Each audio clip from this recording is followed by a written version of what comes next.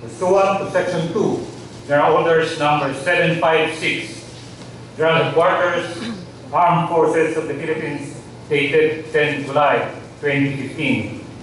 I hereby assume the duties and responsibilities as Chief of Staff of the Armed Forces of the Philippines, effective this day, and I sign in your presence.